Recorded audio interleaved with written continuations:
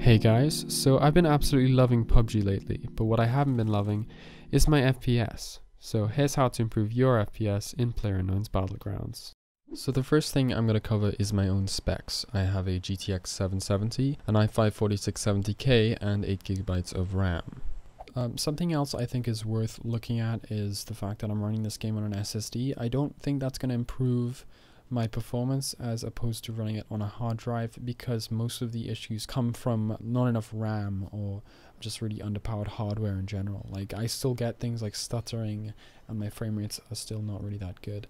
And an SSD, just having it on faster storage is not going to improve your situation by a lot.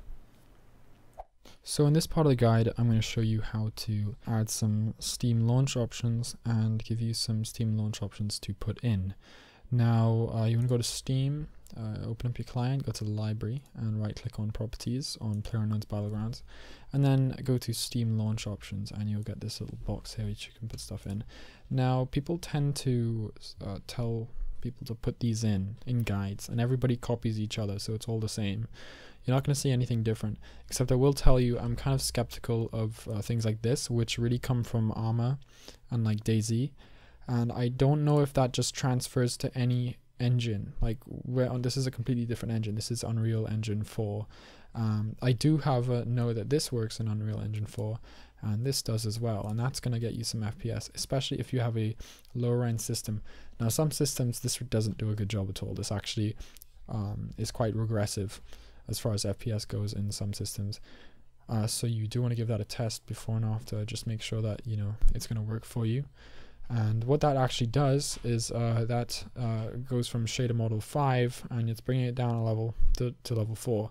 So I think some newer cards are going to run it worse, and I know for a fact that older cards, lower end cards, are going to actually see an improvement from it.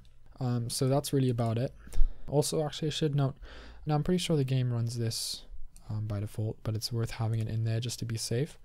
I'm also pretty familiar with this one. I'm pretty sure this one comes from Arma, but I don't know. I haven't really checked, but I did see something from an admin / developer or whatever, I think, saying, advising somebody to put this one in. So I'm going to keep that one there. And what that does is that assigns memory allocation, where the malloc comes from. It's not just a random word. The M comes from memory and alloc is allocation. It's assigns that job to the system over anything else, and supposedly that's going to be a little bit better. So yeah, we're going to click OK on that, and we're going to close this up and move to the next part of the tutorial. This next step in the tutorial is only for NVIDIA users, I'm afraid. What you want to do is right click on your desktop. You can access it here if for some reason it doesn't come up on your desktop, and you can also access it through the what is it called, the control panel as well. So once you're in the NVIDIA control panel, go to Manage 3D Settings, Program Settings here, and I want you to find your way to, takes a little while, PlayerUnknown's Battlegrounds. And if you don't find it in this menu, it's going to take a little while to find it in this menu. It's quite a long list. What you want to do is click Add, and then order it by recently used, and you should see it there as TSL game. And it should have that little Pubg logo there as well, so that should help you. Now I'm going to click cancel. You probably want to click add selected program, but I already have it up here, so I don't need to. And I want you to follow these things that are in bold here, because these are the ones that I've changed. And so, for instance, maximum pre-rendered frames, I've gone for 1. Multi-display / mixed GPU acceleration, single display performance mode, power management mode, prefer maximum performance, threaded optimization on, and vertical sync off.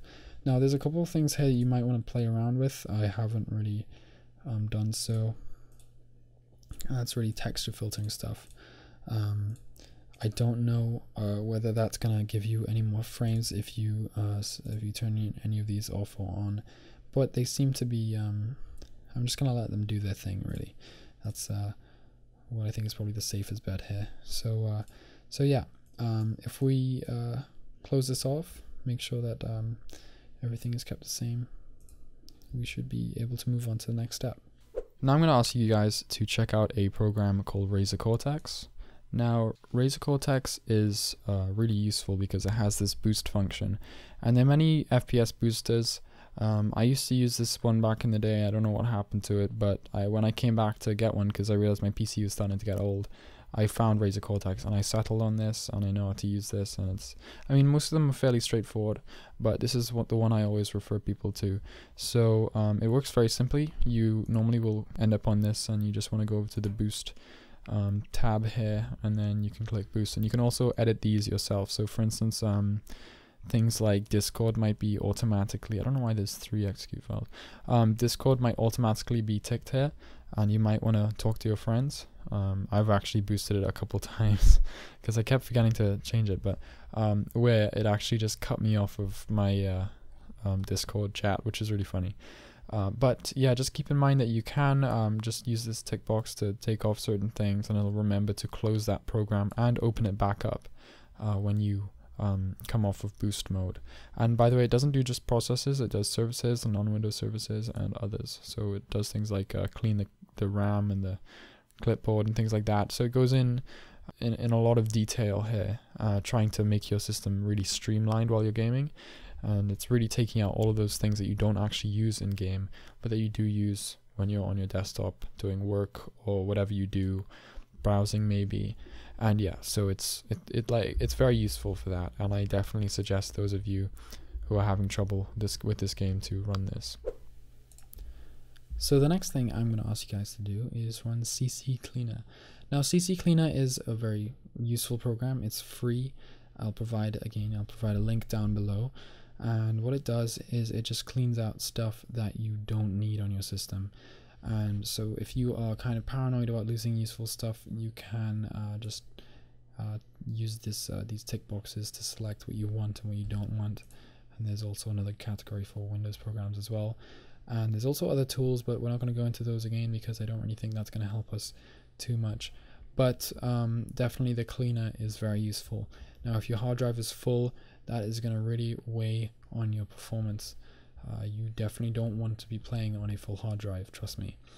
And so yeah, things like this is going to help you clean out those files, especially those temp files, which are quite infamous. Alright, so we're pretty much reaching the end of the tutorial part here. The last thing I want to show you is Pubg Advanced Launcher. Now this is really useful for streamlining some of the stuff that I've already showed you, and also some other things as well. So we're going to take a look at the launch options first. This basically turns all of that into just tick boxes, so you can tick the ones that you want and apply the settings and click launch now, and then you're good to go. Now on the other hand, game settings, now this is a little less intuitive. You can't just load your settings in like I can. You need to go into settings and actually put the path into your specific Windows No Editor. You want to go to app data, it shows you how to get there, and then go to local TSL game, saved, config, and then you'll find Windows No Editor. And once you're in Windows No Editor, I'm actually going to bring up a Windows Explorer to show you this. The easiest way of just finding that, instead of having to type it out or whatever, just copy it from there. It's really easy, really simple. Just copy it, paste it here, set path, and you are good to go. You can now load your settings in, and you can start playing around with this. Now if you have a really bad system, really terrible, you can lower the screen scale all the way down to 20. I wouldn't play at 20. I think 70 is really the lowest the game actually allows you to go. As you can see, lowest possible goes to 70. I wouldn't go below there. Even there is pushing it. I cannot play like that personally. It's just not playable. I need to be able to see people. I'm a pretty cautious player, but to be honest, I wouldn't take my advice. I've never even won a game yet. I've been spending most of the time editing or working, so my free time doesn't usually go into PUBG. But I wouldn't really go below there. I would try your best to keep the screen scale as high as possible. Maybe play in a smaller window, say I would normally recommend 1600 by 900 or maybe 1280 by 720, because that means you don't get the blurriness from the upscaling that has to happen, and sometimes it works out a little better. Now you will get better performance from running like say 720p or 900p full screen, but it'll look blurrier and you wouldn't see as much detail. Sometimes spotting enemies requires those little pixel movements, and those will pretty much be hidden by the fact that it's upscaled so much. So yeah, you guys can pretty much choose how you want to run the game from there on. I'm just giving you guys the options, and letting you guys know what my personal preferences are and why, just to educate you hopefully a bit more on that topic. But yeah, other than that, I think there's not really much else that I could say. There are many things that you can do to improve the performance on your PC, but I didn't want to cover everything. I thought I would just stick to specifically PUBG to keep the video shorter. There are videos specifically aimed at improving Windows's performance, and I'll link you to some of those in the description. They are very, very useful if you really want to make your system run the best it possibly can. There's some really good ones from City. I've used those in the past, and definitely going to link you to a bunch of his videos. Alright, so taking shots already. No, I'm not, this is not a live commentary, I'm just commenting over some gameplay. Sadly, the fan was on in the background, and I didn't realize, so the audio is terrible, but I'll just turn that down. Now, what really matters is what the game looks like. This is what the game looks like for me with the settings that I've shown you. This is actually how I play. It is really playable. At longer ranges, you might find it difficult, but that's just, I guess, what we'll have to put up with. So it's not ideal in terms of actually, you know, playing the game. If you could turn it up higher than just like absolute lowest settings, then I would, because it can be quite difficult at those longer ranges spotting other players, and it makes me really paranoid when playing as well. Jeez. But anyways, this is essentially how it looks. I mean, I'm getting anywhere from about 60 to 90 in this in these settings. Usually does go below 60. No, like for short periods of time, but it does regularly go below that. Usually when it's when I'm going into new areas, it does that as well. But it's not so bad. It's not like Rust where it just, you know, craps out when I look over a hill or something like that. But you know how it is. It's a early access game. We're probably going to be seeing huge improvements in optimization over time. So you know, those of you who can't quite play the game yet, you might be able to in the future when things are looking up and we see a lot more work being put into optimization. I know that Arc has been greatly improved, and I did a video on that where I commented on its optimization being completely terrible.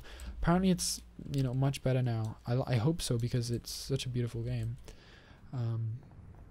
But yeah, I mean, right now it's not easy to play because it's very clunky for me. I don't really enjoy the clunkiness of it. I'm an FPS player, so I really rely on consistency and you know, as little input lag as possible. But I do feel that in this game, and it's hard for me to be consistent with my shots and things like that, because you know, I need a really solid FPS, and it's not like I play it on a 120 or 144 hertz monitor. I play CS:GO on 60 hertz. So yeah, that is kind of a pet peeve of mine. It's I don't know whether it's micro stuttering or just slight input lag, but I can sense something isn't quite so smooth with this game, and that is down to the fact that my PC just, you know, isn't quite up to par. Running it on lowest settings and still dropping below 60 isn't ideal, but again, that's going to change in the future once we get some more optimization updates. So I hope this guide was of use to you. I tried to be a bit more PUBG specific, but I also did some more general kind of tips like the game booster and Ccleaner. Now, if you're still having issues, just comment down below and I'll try and help you out, but also consider checking out the links in the description to more generalized guides on how to improve your FPS. So with that being said, thanks guys for checking out this video. If you enjoyed it, then remember to like and subscribe and whatever. And I'm going to be honest, I don't always do videos like this. Since the first one that I did, I've probably put one out on average like every 6 months. And the first one I did was last year around July, I think. And I really powered through that. I kind of just, that was all I did for a week, you know, just do that video.